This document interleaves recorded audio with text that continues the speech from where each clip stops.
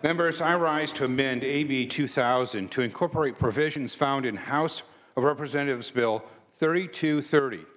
H.R. 3230 was signed into law by President Obama on August 7th, and it punishes public universities and colleges that do not grant all GI Bill beneficiaries in-state tuition rates by disapproving the entire campus as of July 1st of 2015.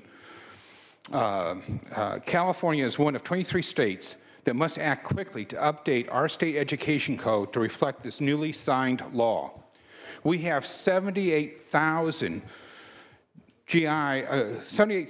students who are using the GI Bill that are California residents that will lose their opportunity to use the GI Bill attending a UC or CSU campus.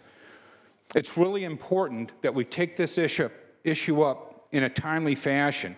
You know, our veterans, when they signed up, were promised these benefits, and for California not to comply with federal law and to deny them access to their GI benefits here in California when they're a resident of California is absolutely outrageous. You know, we have passed bills that have allowed people from foreign nations to get in-state tuition. We have allowed others to have in-state tuition.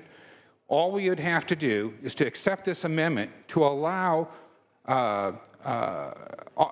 service members who are stationed here in California to receive in-state fees. This is a very minor issue on our side, but a major benefit to 78,000 Californians that have served to protect our nation. It is important, it's imperative to them that we allow them to use their GI benefits to go to our UC and CSU systems. So here's essentially what it is. You know, we have a bill that is going to accept credits from people here who are not U.S. citizens. So if they come here, we're going to accept that. But if they volunteer to serve in our military, we're not going to allow them to have in-state tuition. That's wrong. Not only that, but with H.R. 3230, what's going to happen with H.R. 3230 is if we don't allow people stationed here to receive in-state tuition, then our veterans and their benefactors will not receive their GI Bill here in California. So the 78,000 GIs who are using their GI benefits right now are going to lose their ability to attend our CSU and UC system. This is a huge paramount issue. And if we're going to move forward and recognize people who are here as immigrants, legally or illegally, then we should be at least recognizing servicemen who are giving their lives and offering their lives to protect our freedom. We should give them the same courtesy of in-state tuitions. Now, I know there's going to be a movement, because it always seems to be the trend, that we will table this motion so we don't have to actually vote on this issue. But mark my words, 78,000 veterans and their benefactors are going to lose their GI Bills because we didn't move and act on this today. Don't allow them to suffer while we're giving services to other people. You know, I was in a hearing yesterday, and they talked about Prop 187 and how mean-spirited it was. If we don't pass this, it can only be described as mean-spirited. This is the reason why people voted for Prop 187, because this legislature failed to act for our veterans, failed to act for all those people who have given their service to our country to protect our freedom. If we fail to act today, 78,000 of them will lose their benefits, and those are the ones that are enrolled today. The ones that would like to enroll this year for next year, they will be denied their opportunity. We can't say that we support these people and then allow their benefits to be stripped from them because we failed to act. So I'm asking that you don't table this, that you put it up to a vote.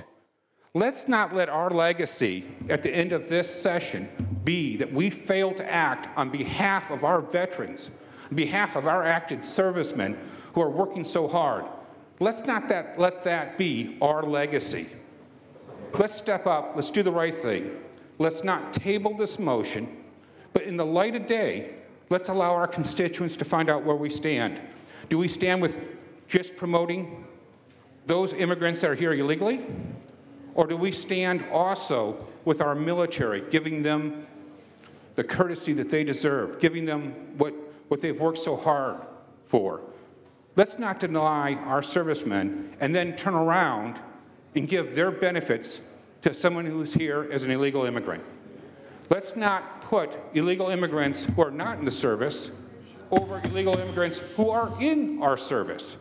You know, many of the immigrants who have come to our country join the service to earn citizenship. You can't, if you're saying you're for bringing people into our country, let's bring everybody in equally.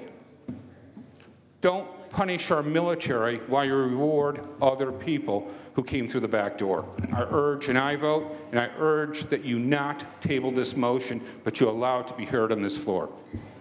As a matter of process, not policy, I am making a motion to ask that these amendments be laid on the table. Mr. Secretary, please call the roll. Anderson? No. Bell? Aye. Berryhill? Block? Cannella? Corbett? Aye. Correa? De Leon? Aye. DeSaulnier? Aye. Evans? Aye. Fuller? Gaines? Galgiani? Hancock? Hernandez? Aye. Hill? Aye. Hueso? Aye. Huff? Jackson? Aye. Knight? No. Lara? Aye. Leno? Aye. Tedlew? Aye. Carolou? Aye. Mitchell? Aye. Monning? Aye. Morrell? No. Nilsson? No. Padilla? Aye. Pavley? Aye. Roth? Steinberg? Aye. Torres? Aye. Vidak? No. Walters? Wolk? Aye. Wyland? Wyland, no. Please call the absent members. Gaines, no. Berryhill? Block? Cannella? Correa?